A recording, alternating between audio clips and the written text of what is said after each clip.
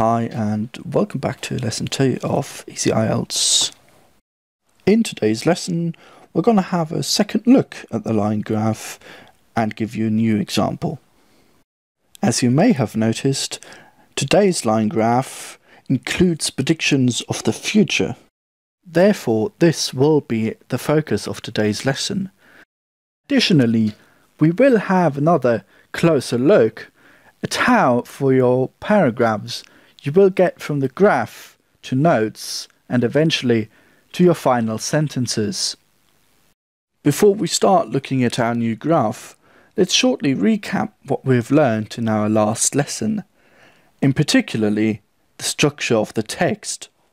Now, as you remember, the text will be structured into 4 parts: introduction, overview, followed by 2 detailed paragraphs.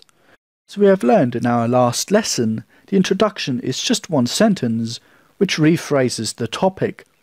The overview mentions the 2 main features of the graph, but don't actually give any specific numbers, while the 2 more detailed paragraphs should both consist from anywhere between 4 to 5 sentences and should mention even up to 6 numbers. By maintaining this structure, you will not only make it easier for your reader to understand the text, but it will also help you structure it and therefore write it faster. So let's start with our new example. Today's example talks about the average numbers of UK commuters travelling each day by car, bus or train, and the time frame it talks about is from 1970 to 2030, so it does make predictions about the future. Now, for those of you who've never heard the word commuter, a commuter is somebody who travels into the city for work and out of the city to get home. But let's begin with our introduction. As you have learned last time, the introduction is very easily done by rephrasing the description of the graph. So let's have a look at that. I have chosen to replace the word show by compare, but you could also use illustrate or other words. Instead of using numbers, I have chosen to use figures. In both examples I have just given, I have used a synonym, and it is very helpful if you know as many of those as possible. However, you can also simply rephrase certain parts. For example, in the graph's description, it reads, UK commuters travelling each day. Now, by using the words travelling and day, I could rephrase it into daily travel by people in the UK. Lastly, generalizing or writing certain parts of the sentence more specific will also help. In our example, instead of saying the graph, I will use the line graph, which is more specific. On the other hand, instead of using car, bus and train, I've decided to generalize it and use form of transport. Combining all of those techniques will allow you to change the description of the graph into your introduction for your analysis. Writing the overview is going to prove a little bit more difficult. Last time we talked about how there should be 2 main features named in the overview. In the example of lesson 1, I told you that that could easily be achieved by using the highest and the lowest line. But as you notice, today's example doesn't have a lowest line. So how can we choose a second main feature? The answer can easily be found by instead looking at the trend, meaning the change over time. Accordingly, our overview will include the 2 main features of A, that the car is the most popular mode of transport, and B, that while car and train are used more increasingly, the bus is decreasing in use. To avoid repetition in our final text, let's have a short look at the top right corner. There you can see that instead of mode of transport, you could also use means of transport or form of transport, where transport could also be replaced by transportation. To give the paragraph a better sound and also to structure it a little better, remember to use such words as also or while. You may also emphasize certain facts, for example by using the words by far I have made sure the reader understands that the car is clearly the most popular mode of transport. By emphasizing part of your text and structuring your paragraphs, you will achieve a higher level of writing. And of course, better marks. So let's keep to the structure of our text and start making notes for our 2 more detailed paragraphs. If you have a graph such as ours, which includes both numbers from the past and predictions of the future, I would highly recommend you use past and future as a division for your 2 paragraphs. For your paragraph about the past, I would recommend that you make notes on both the first year and the present year, and of course, any major changes in between. Your paragraph on the future will include the last numbers that the graph shows. However, extraordinary declines or rises should also be noted.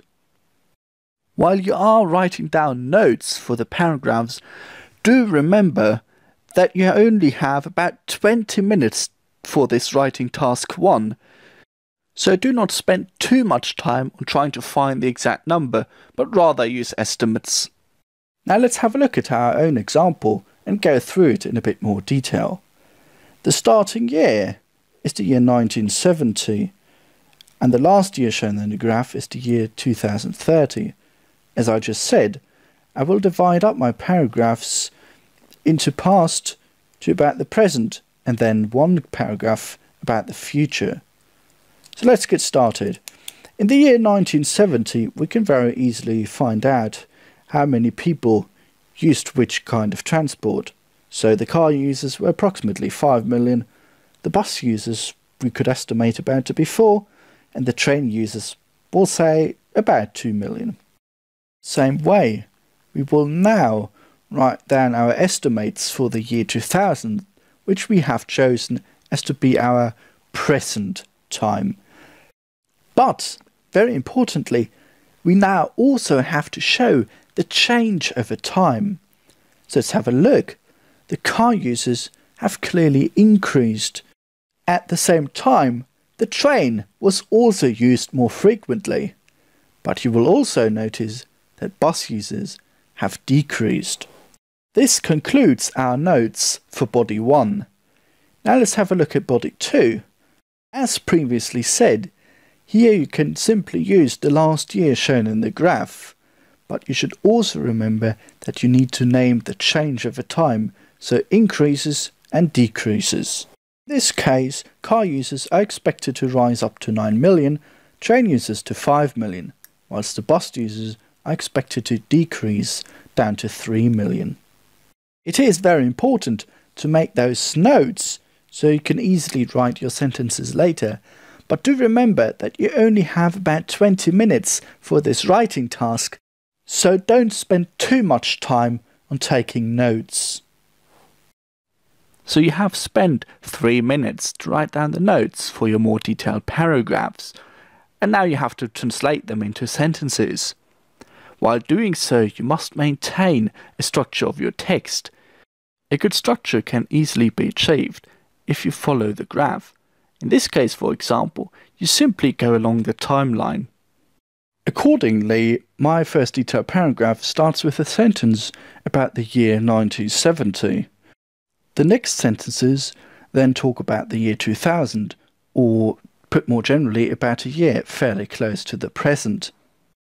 In other words, the first detailed paragraph, which is generally talking about the past, starts out by naming the first year shown in the paragraph, and then moves on towards a time fairly close in our present, this case 1970, and then onwards to 2000. Again, going along the timeline like this will help you structure your paragraph and your text, and therefore will make your text sound better. Having a good structure in both your text and your paragraphs will not only help you write the text easier, but it will also make it much easier for the reader to understand. However, to make it interesting, you are going to need a good variety of structure in grammar and words. This variety can only be achieved by practice. Watching and reading English news will also help you bolster your vocabulary. So to have a look at our example, rather than using train users, I said rail passengers. To really understand the difference that this makes, just pause the video for a moment and read through the sentences at the top and then the final sentences at the bottom of this slide. It is quite a difference, isn't it? We have almost completed our entire text. All that is missing is the second detailed paragraph. Now, as before, we're going to put the graph aside and just look at the notes we made previously. To turn these notes into sentences, when you have a graph that talks about the future, use words such as expect, predict or project. And to give you a small final tip, when you have two opposite trends, use the words by contrast to indicate such. Your entire text is written down, but you are not done yet. Before you are finished, you should read through your text once or preferably twice. This will allow you to find any mistakes in both spelling and writing. Moreover, it will allow you to identify any passages which are not written properly, where you have repetitions or the structure is not perfect yet. If you have the time, do correct it. This will help you greatly in improving your grade.